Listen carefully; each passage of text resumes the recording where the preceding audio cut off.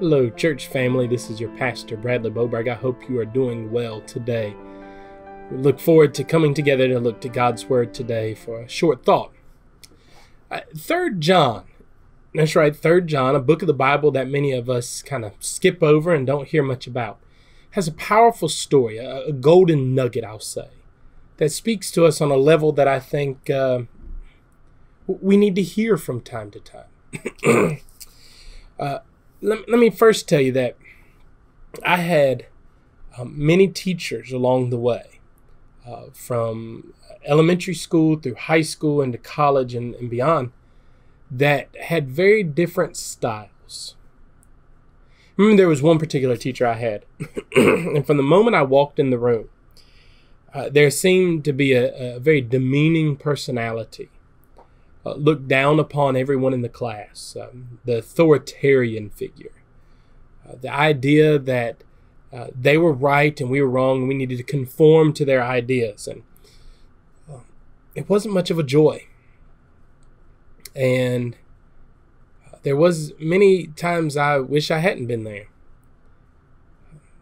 It's a class I look back on and think, man, that was tough. I'm glad it was over. But then I also had some teachers who seemed to be more loving, caring, thoughtful. There were 2 or 3 of my teachers along the way, especially in elementary school, where I thought I was their favorite. I thought that I was the class favorite to the teacher, and I was the teacher's pet, as you may call it. And I remember sitting in some of these classes, sometimes even thinking, well, like I'm the favorite of this teacher. My 2nd grade teacher, Ms. Bullock, I felt like I was a classmate. Now, she was a tough teacher and she was firm, but I felt like I was her favorite. Or my 5th grade teacher, Miss Hicks, thought I was her favorite. Or my 8th grade teacher, Miss May. I felt that I was her favorite, and I felt like I got favors in their class or whatever, and I felt like maybe I got perks because I was a good kid and I was obedient, and they saw me favorable, and so they gave me opportunities to do things or to learn things that they didn't give to others. But years later, and having some conversations with some of my friends that I grew up with, I found out that they felt the same way in those classes. There were some of the same teachers I had that I felt like I was that important and loved and cared for. They felt the same way. They felt they were the teacher's pet. As I grew up and looked at some of these teachers I had, some these loving and caring teachers, and some others that were very I don't want to say unloving, but not as maybe more authoritarian and dictatorial in the class. I came to find out that there were 2 very different philosophies, really, of leadership. Gaius in 3 John is being taught that there are some different philosophies as well of what it is to have different leaders. He's told of 2. And these 2 individuals in this passage of Scripture are named Diotrephes and Demetrius. Now, Diotrephes was kind of like the mean authoritarian teacher. Demetrius seemed to be the more gentle, loyal, and loving character.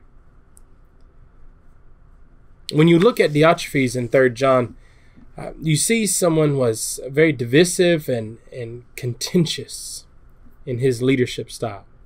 In verse 9, you see he has an ego problem. He loves to be first, it says.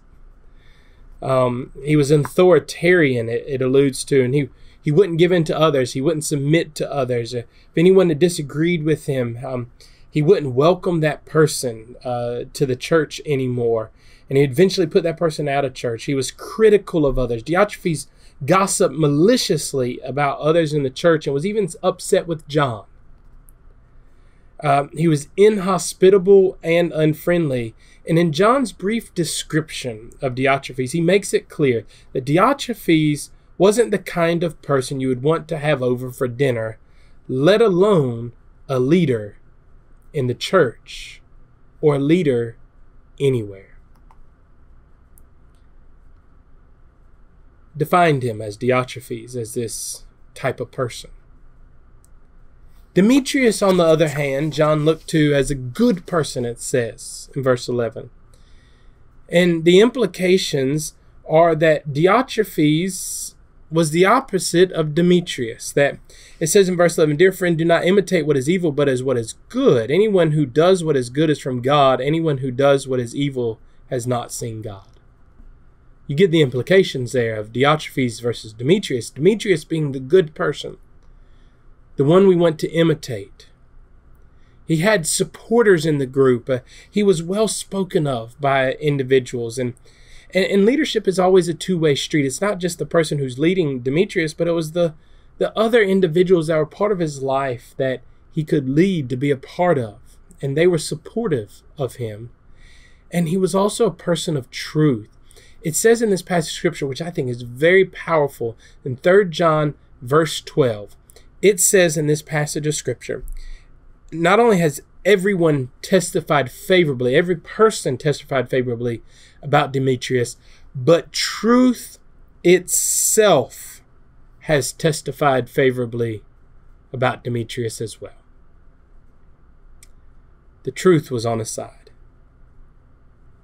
When we consider leaders and people in our lives and the people that we trust and the people that we go to, I think we look at this, we could look at it like John was Diotrephes and Demetrius. There's those who are egotistical and self-centered, power-hungry and authoritarian. And their lasting mark is, well, not a favorable one.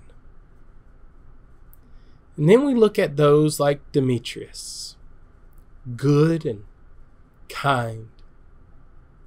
People look at them favorably. There's love. There's sacrifice. There's submission. As we look at the people around us that we have in our lives, maybe as we look at ourselves, who are we? What are we like? I pray that on this day, I'm more like Demetrius than I am Diotrephes. May you be as well.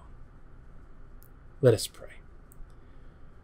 O Lord, for the book of 3 John, the powerful testimony of what it means to be a leader, both good and bad. May we find ourselves on the right side of history. May we be more like Demetrius than Diotrephes. May we be submissive, caring, and kind. May we be gentle and loving, yet a leader. In Jesus' name, amen. God bless you until we see you again.